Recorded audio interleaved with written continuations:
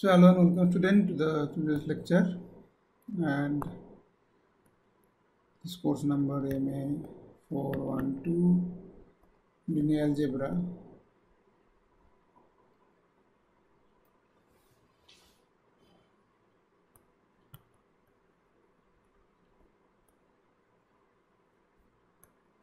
Okay, and this is lecture number 27. Okay, so now we have already discussed about the Gram-Schmidt orthogonalization process. Okay, and we showed that every finite dimensional inner product space has a orthogonal basis. Okay, now today we will discuss one more very important property of linear operator. It's called that for finite dimensional vector space it has something called adjoint operator. Okay, before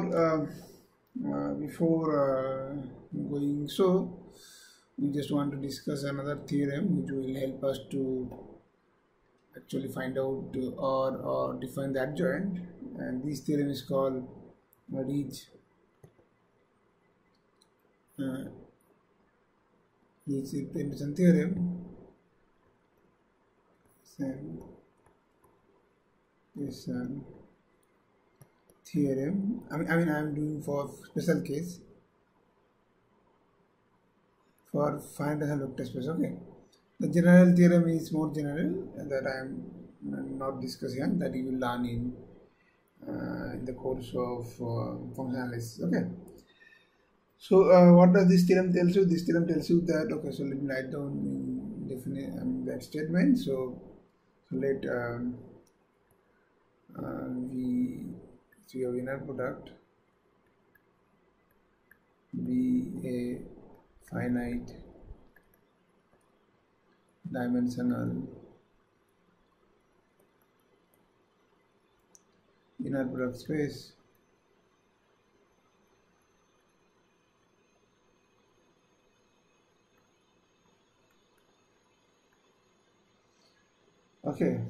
over a field, some field.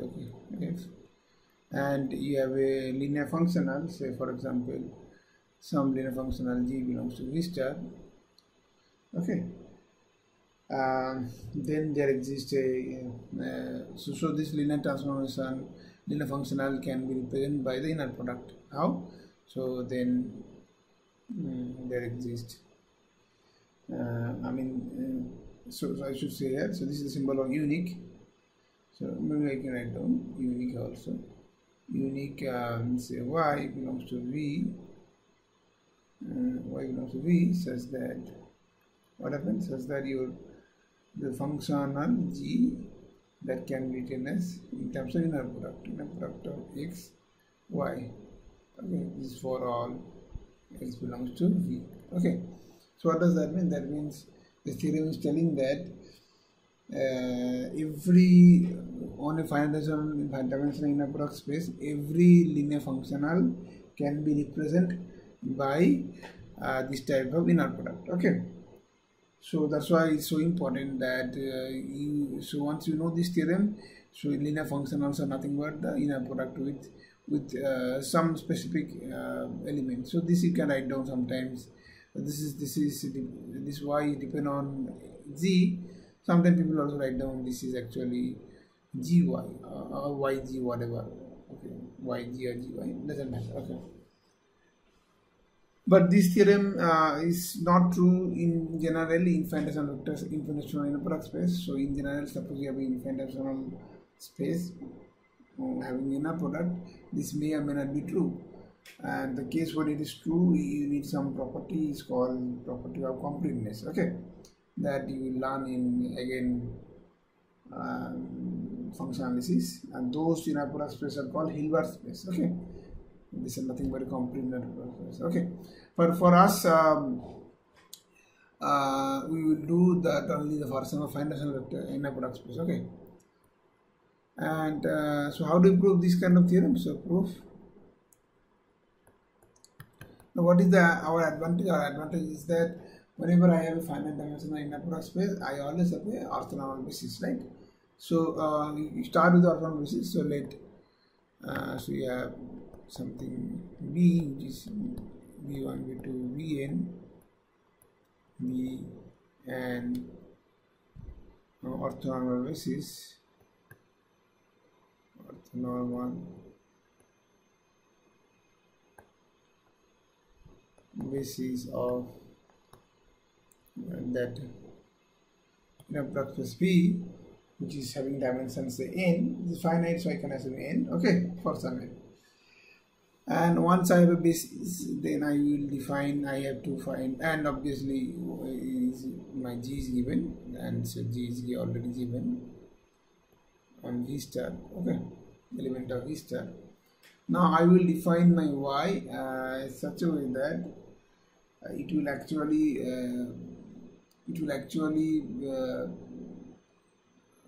it's taking the value of G. And how do I define? So I define, so now define the vector Y. So Y is defined by summation G of this on this basis vector Vi over Vi I equal to 1 to n, and then bar.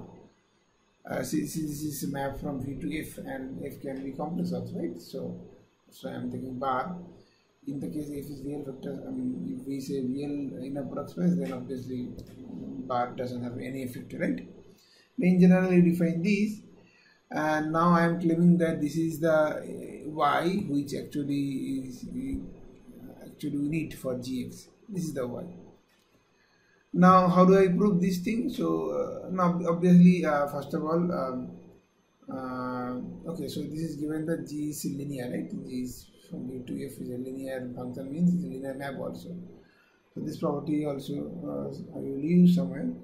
But now with the help of Y, let me define another function. So define let's say h of x, or rather h from V to, okay, so let me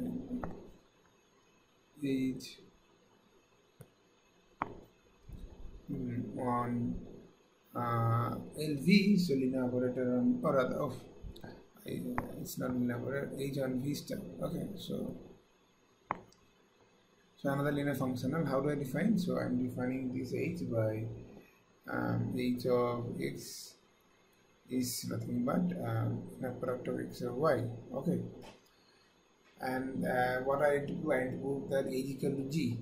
Then obviously g will be inner product of x, y, right? This is the proof. So given g, you need to find out y such that g of x equal to inner product of x, y, right? For all every x. What do you do? So we start with what is that?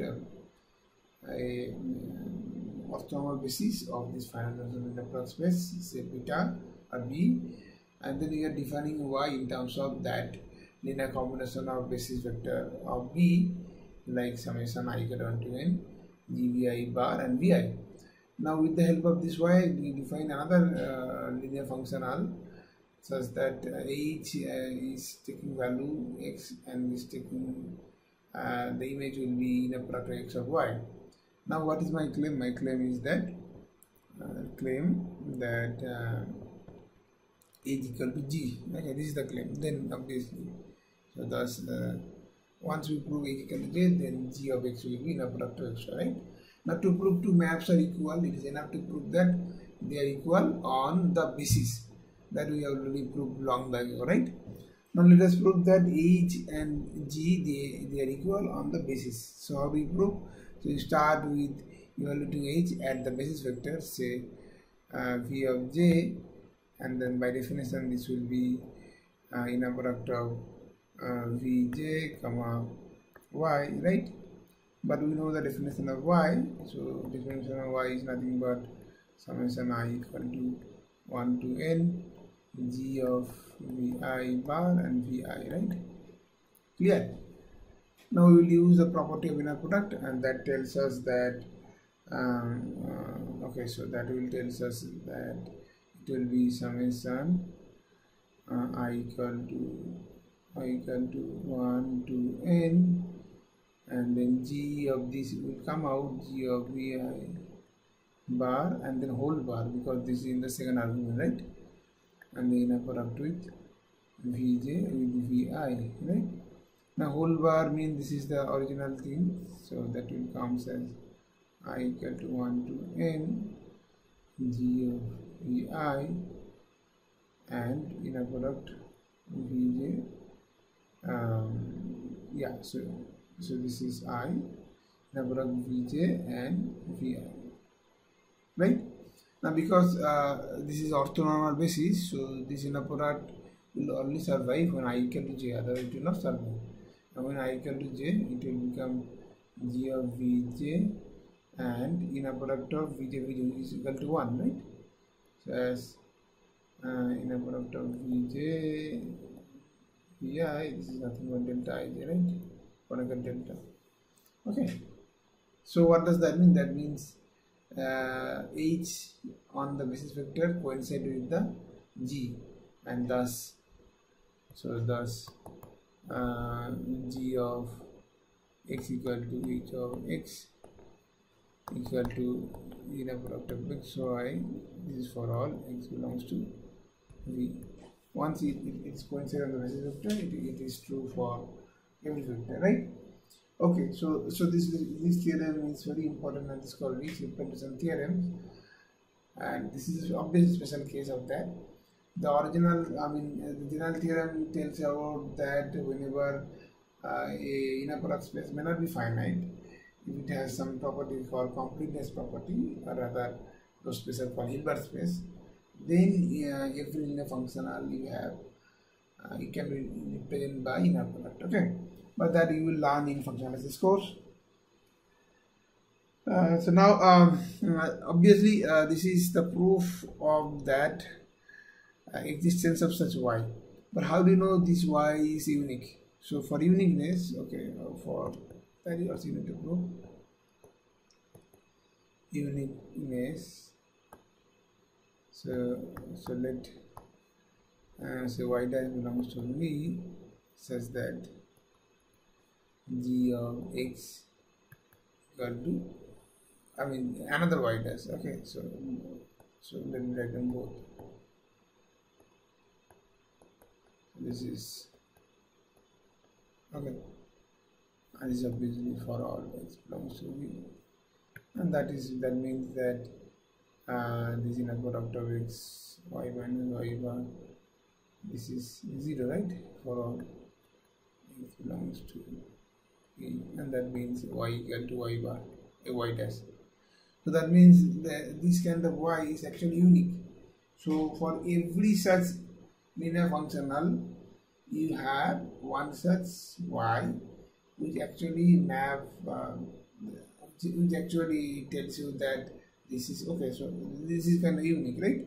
So this y, generally some people also write down yg also, that to mention that this is depend on the linear map g, linear function g.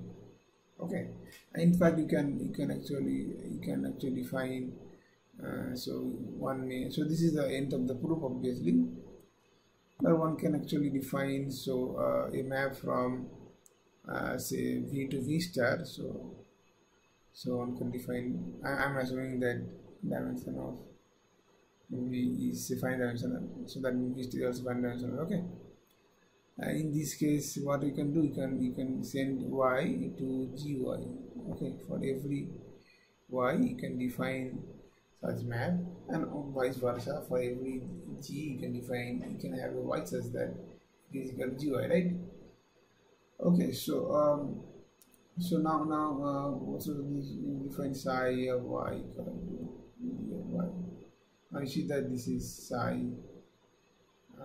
this psi map, the psi and isomorphism for the case finite dimensional space, isomorphism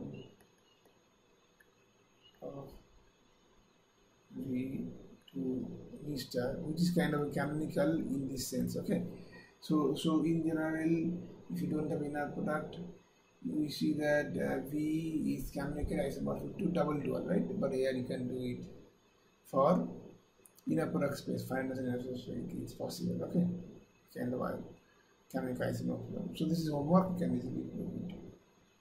This is phi is isomorphic. Phi is linear, obviously this is very obvious. Okay. Or rather, I think yeah. So if not y, maybe y bar. Okay. So that you check. Is y or y bar? Sorry, g of y. Yeah. So y on, yes, y, not y bar. Okay. So now maybe we can give some example of such Riesz representation. Okay. So you choose some maps. Maybe so suppose maybe something say okay, say so R2, so that will be easier to understand. Now you choose a map from V star. On V star, what is that? So taking value of R2 to, so this is over R I am taking, okay, the field. Sorry. So g of maybe say xy, and you are sending it to something x plus y, for example. Okay, and so if you send this thing to this, obviously this is linear map, right? So you can easily call this map a linear map. Now, so this is clear. Now what I am to do, I am to do that for this g you have actually one y, which actually, okay, so maybe let me write down x1 x2, otherwise you will have problem understanding of y. Okay, x1 plus x2. Okay, now now I am taking my basis b is say standard basis, which is also orthonormal basis, right? So this is a basis of R2 over R, which is also orthonormal, obviously orthonormal. Okay, so now with respect to this basis, what will be y? So by definition, what was the y? Y is summation, recall summation I equal to 1 to n. See, in general I am writing just to recalling you, right? But now it is over R, so this bar is not there, right? So this is the general definition. So what we will do, so for first one we have to find out what is g of v1 into v1 plus g of v2 into v2. So we don't need bar because this is real in a product space, right? Now what is g of v1? So what does g set to v1? So you see, when this is v1, the first one, this is v2. Now when you plug this value of v1 inside g, the it will be sending to 1. Similarly, v2 are sending to 1, right? So this is y is nothing but v1 plus v2. Both are 1. This is 1. This is 1. So y is the vector v1 plus v2. Okay.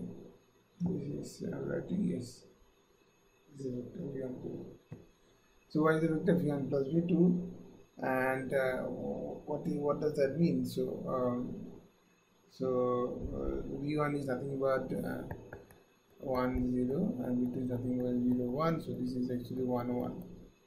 So y is nothing but these element in R2, this vector. Okay. And done. So now check that this is actually your x of g of x is sorry, x1 x2 whatever, yeah. So this you can actually find out in terms of basis vector, in terms of inner product with y. So you can write this inner product of x1 x2 with 1 1 and see that what is that. So this is nothing but 1 into x1 equal to x1 plus 1 into x2 equal to x2. And see, this is the original map that you got here, original map. Okay, so the original map actually can be written as in terms of inner product with this element. So this is your y. Okay, and that is actually matching. Okay. So this is an example of Riesz representation. Now this Riesz representation will help us to find out there is another nice operator that attached with the linear operator on finite vector space of this inner product space, and this kind of operator is called adjoint operator. So let us now try to find out what is that in terms of this theorem. Okay. So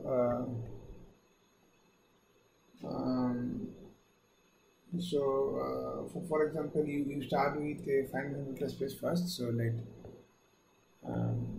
this dimension of V,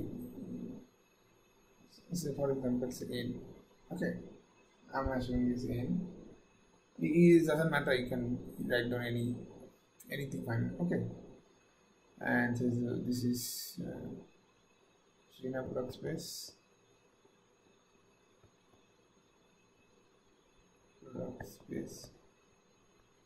Over the vector space A, over the field A.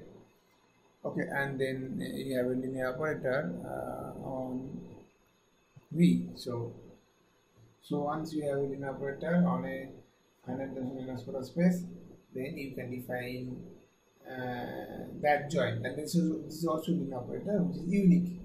So then there exists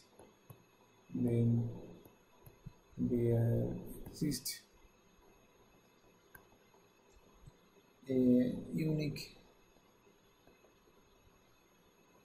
map, a unique function, whatever, and this function will be defined by T star from T star based on LV. So that means linear map from V to V, such that this is the most important property, that we take an product of Tx with Y, and the value of this will be exactly same as the product of X with T star of Y. Okay, and that will be true for all xy belongs to V. Okay, so you will have a linear map or linear operator on V satisfying this nice property. The value in a product of Tx with Y is same as the value of the product of X with T star Y. Okay, and this kind of operator. Okay, so this T star is called the adjoint operator or the linear operator, whatever.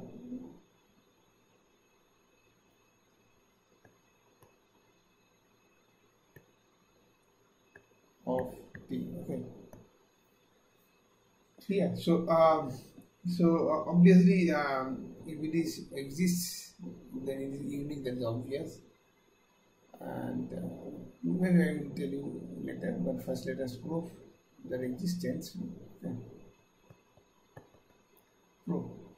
So you start with the. So how do I define T star? So I'm defining, given a Y. Okay, so let me write down that. So let some Y belongs to V be an arbitrary element, arbitrary vector. Okay.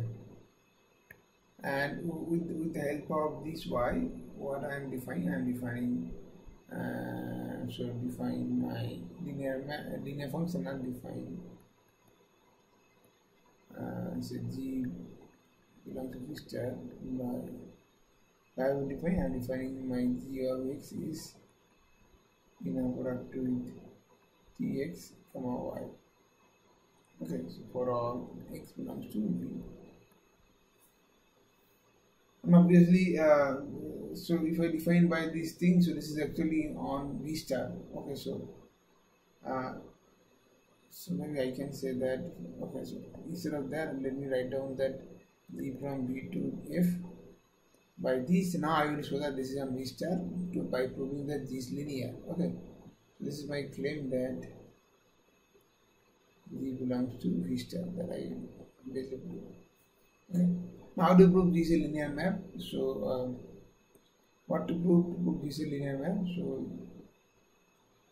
So for all or for any x1, x2 belongs to V and constant belongs C belongs to A, what you can do, you can define g of C x1 plus x2, okay, and check that is equal to C times g of x1 plus g of x2 or not. But by definition, this is definition of G. We see this is inner product of this, right? This is inner product with T of Cx1 plus x2 comma y, and because T is linear, so this will be T of C Tx1 plus T of x2 comma y. This is as T is linear. Okay, now you use the property of inner product that tells you that this is C times inner product of Tx1y plus inner product of Tx2 y. Okay, but this is again by definition, this is again g of x1 plus this is by definition g of x2. Okay, so what does that mean? That means G is linear and hence this element of V star. Okay. So now so I define a map from V to F and I prove that the map is actually linear. So that means this map is a linear map from V to F. So this is a linear function. Now we will use the Riesz dependence theorem. So now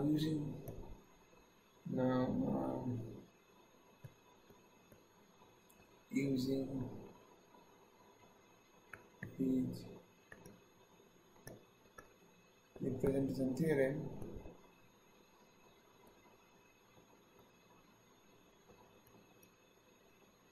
theorem, there exists some y dash belongs to V such that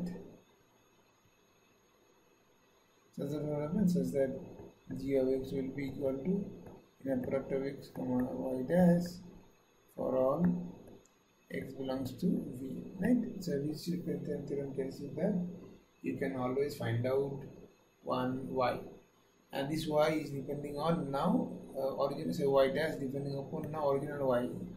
See, I choose arbitrary y here, and because of this y I find out a y dash.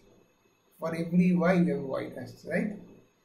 And now so what does that mean? That means so what does this mean? So this means that so by definition g of x equal to t of x comma y, so this has to be equal to x comma y dash for all x belongs to V. Okay, now because this y dash depending on y, so I can easily define a map, and that map sends y to y dash. Okay, for each y you have a y dash, right? So let us define that map. So now define this T star from V to V says that T star of y equal to this y dash. Given y, I define this is that y dash that coming from the Riesz representation theorem, right? And so thus one should have that thing, so that we write down inner product of Txy, which is equal to xy dash, but xy dash is nothing but x T star y. Okay, so now but how do you know this is linear map? That we need to prove. Okay, so now to prove linearity, so now my claim is that T is linear, right? Claim T star belongs to LV. Okay. Now how do you prove T star belongs to LV? So you start with again so you start with say x comma T star of cy1 plus y2, and we will show that this is that breaks into c times T star y1 plus T star y2. Okay, but by definition this is nothing but okay, so this by definition of this is nothing but t of x comma cy1 plus y2, right? Inner product. Okay. Now you see that we will use the property of inner product, and that tells you that this will be t of x comma cy1 plus t of x comma y2. Okay. Now again, property of inner product tells you that this is nothing but c bar of tx y1. Okay. And this is what this is. You can use the another property of you can use the property again, and that will give you that x comma t star of y2. Okay. And here also you can write down the same property, and that tells you give me x comma t star of y1 plus x comma t star of y2. Now again this c bar we can take inside, and that will gives you x comma c t star of y1 plus x comma t star of y2, and hence finally we have x comma c t star of y1 plus t star of y2. Again this additive property of inner product, right? So what does that mean? That means this is same as this one, right? Because this is true for all x. So this is for all x belongs to v, and obviously all y1, y2 also belongs to v, and c belongs to f, and thus t star of c y1 plus y2 is nothing but c time t star y1 plus t star y2. Okay, is that fine? Okay. Okay, so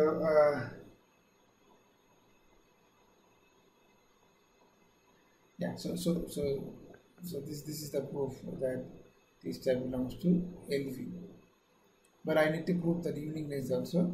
So now uniqueness part, uniqueness.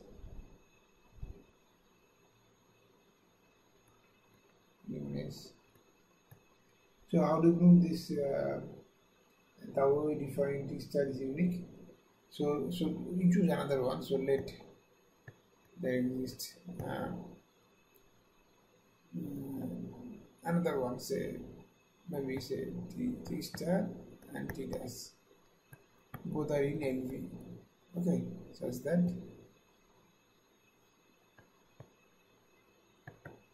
that txy equal to x t star y, and also this is equal to x t dash y for all x and y belongs to v. Suppose this is given that t inner product t of x y is, there is two such things that they are equal, but that means that x comma t star y minus t dash y equal to 0, right? This is for all x and y belongs to v, and that actually tells you that this is 0 linear map, so t star will be equal to t dash.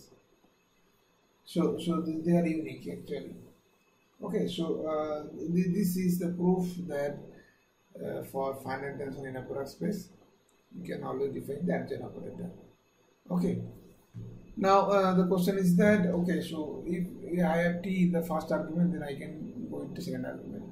But what about let's say if I have t in the second argument? So for example, what about if I start with x comma t of y? Can I say this is t star x of y? The answer is yes. Why?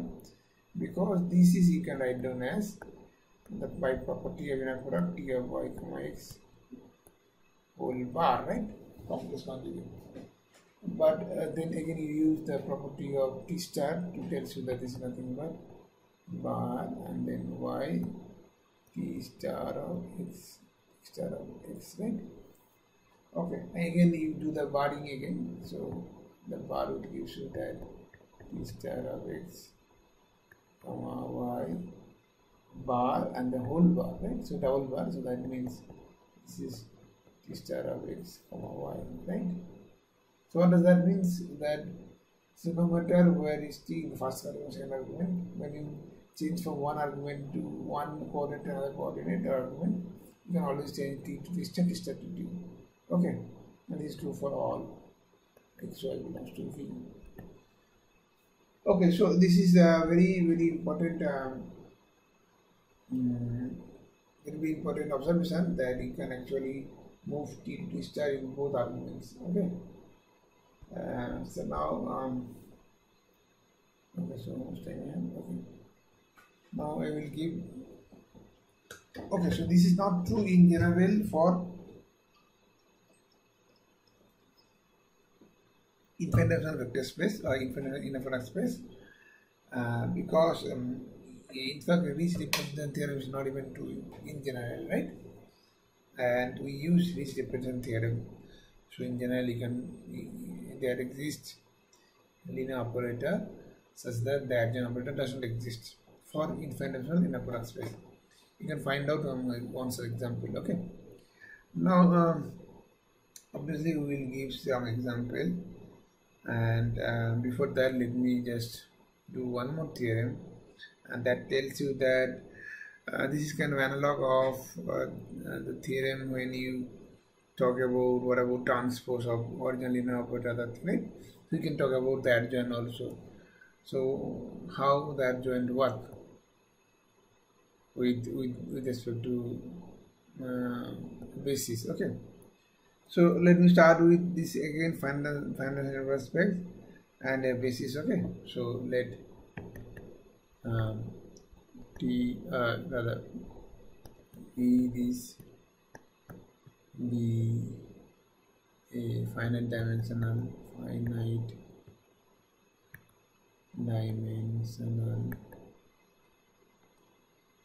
inner product space.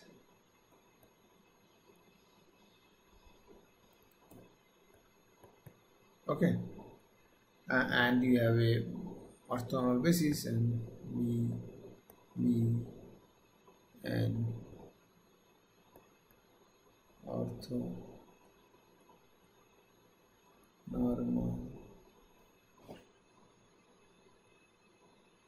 basis of V over that field F.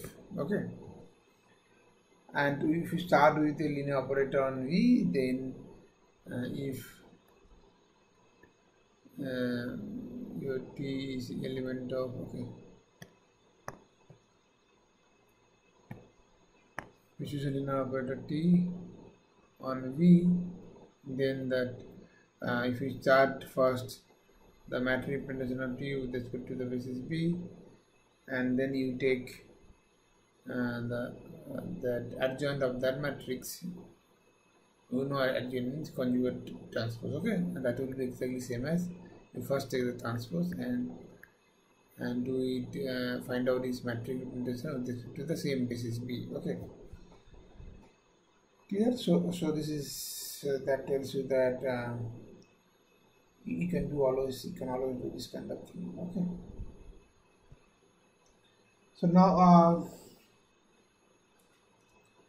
how do you prove this kind of theorem? So this is coming from, again, as I told you, that when you have a finite inner product space, you have a norm orthonormal basis, and you can write down you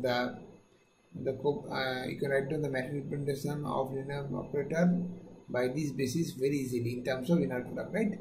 Because in the last lecture we defined this thing, so with that help we will prove it. So the proof, so you let your basis B is of the form, say V1, V2, Vn. Okay, and you have this matrix representation of this T is A, and the matrix representation of T star with respect to the same basis B is a capital B. Okay, a beta B. Okay, or C maybe, whatever, doesn't matter. Maybe I don't see other way. You may feel that too many B's or D maybe, whatever, doesn't matter. So D. Okay. So your DC is nothing but Dij, and A is Aij. Right? Now we recall that the application of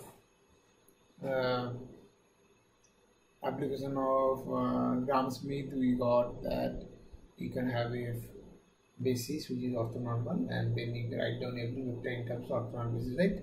In particular, you can write down that matrix representation very easily, right? And then we will use that fact here also. Okay. So what will be your Dij? So your Dij's will be, by definition, I mean that we discussed last class, this will be actually in a product with T star of this basis vector J with Vi, right? Dij will be actually that. But because okay, so now I will use that property that tells you that this is Vi, comma T star Vj bar, right? Property product. Okay, and now again I will just use the another property of this adjoint map, and that tells you that it's nothing but T of Vi, comma Vj whole bar, right? Now you look at what was T of Vi Vj. So this is nothing but this Aij will be T of Vj Vi, right? So this is actually nothing but Aji and then bar. But Aji bar is what? So this Aji bar is nothing but this is the matrix A star that ith row and jth column, right? So what does that mean? That means the ith row and jth column of D is nothing but ith row jth column of A star. So what does that mean? That means this actually means that this T star with respect to this B is nothing but T with respect to B and then whole star. Okay. So the matrix representation also kind of commutes with this adjointness. Okay. And immediately you can say that so this is for matrix, and we know that for every such linear operator you have a matrix, and for every such matrix you have a linear operator, right, for finite vector space. And hence what you can say that you can say kind of observation directly that let we choose A, which is M N F in quotient matrix of the field F, and then obviously the left regular multiplication LA whole star. That's it. Left regular multiplication is again a linear map, right? So you can talk about the adjoint of that map, and this adjoint is nothing but coming from the left regular multiplication of the adjoint matrix. Okay. Yeah, so that is coming from adjoint matrix, and that is also obvious. So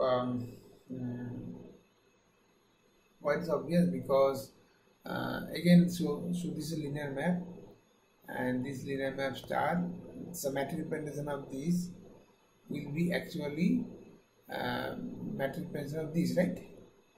So let me write down the proper properly. So you write down, so let so how this L was defined? L was defined from Fn to Fn, right? So okay, so let so you choose this something, whatever basis, V1, V2, Vn, V the standard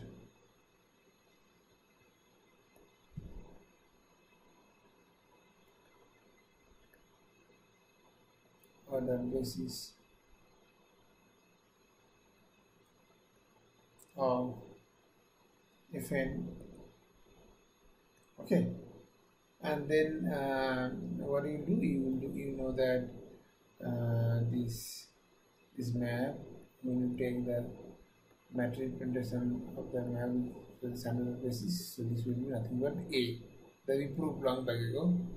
Okay, and once you know these, then you can talk about the star, and then obviously LA this basis star will be nothing but A star. Okay, and what is A star? A star is nothing but, first you take so this is L, so matrix dimension of A star with respect to the basis B, right?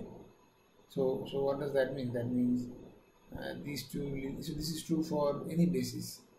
Okay, whatever basis you choose, it's for any basis, and hence that tells you that LA whole star, the adjoint of this linear operator is coming from the adjoint matrix, linear operator attached with the adjoint matrix. Okay. Okay, so these are actually interesting theorems, and there are many properties of this inner product, and we can prove some of the properties. Okay, so let us prove some of the properties. Properties of this adjoint operator. Okay, so number one, so suppose we have said T1 and T2, two linear operator, and then if you take adjoint, so this will be nothing but first take adjoint and then sum it. And this is again very obvious because why it is very obvious? Because you start with x comma T1 plus T2 star of y, and by definition this is T1 plus T2 of x comma y. Then T and T2 linear, so it will break into T1x plus T2x comma y, and then you can also break it into T1xy plus T2 of x comma y. Then again you use the property of adjoint, so x comma T1 star y plus x comma T2 star y. Okay, and hence this is nothing but x comma T1 star y plus T2 star y. That is for all xy belongs to V, right? And hence C, that tells you that T1 plus T2 star equal to T1 star plus T2 star. Okay. Similarly, if you multiply by a constant C with T and then take the inner product, take that adjoint, it will be what is your guess? It will be C, right? No, it's C bar. Okay, this is for all C belongs to.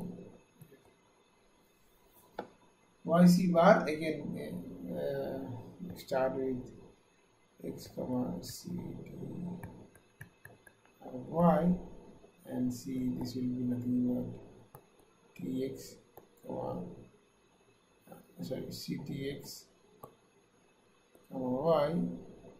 Okay, now what is Ctx? So this is nothing but C times Txy, but that's nothing but C times x comma T star of y, and then C will be in the second quadrant, so it will become in a product of x comma C bar T star of y, right? And see, now you can easily understand that Ct star will be C bar into T star. Okay, and now again, so another property, so if you have T1 and T2 and then you do star, it will be nothing but T2 star, T1 star. That's the same proof. I am not giving you the proof because the proof is same. Now 4, what happen if you do double star? So that means T star star, and you should this is equal to T. Okay, these are the properties of it. In fact, identity has its own star. If you do identity matrix, then star will be itself. Okay, so these two are same, and corresponding to these things, the matrix was also the same. If you take two matrices, sum and then do the adjoint, it will be adjoint and then sum. Every property is same. Okay, so you can do these properties as homework. The way I prove, you can prove all those things. Okay. Okay, so I will stop here.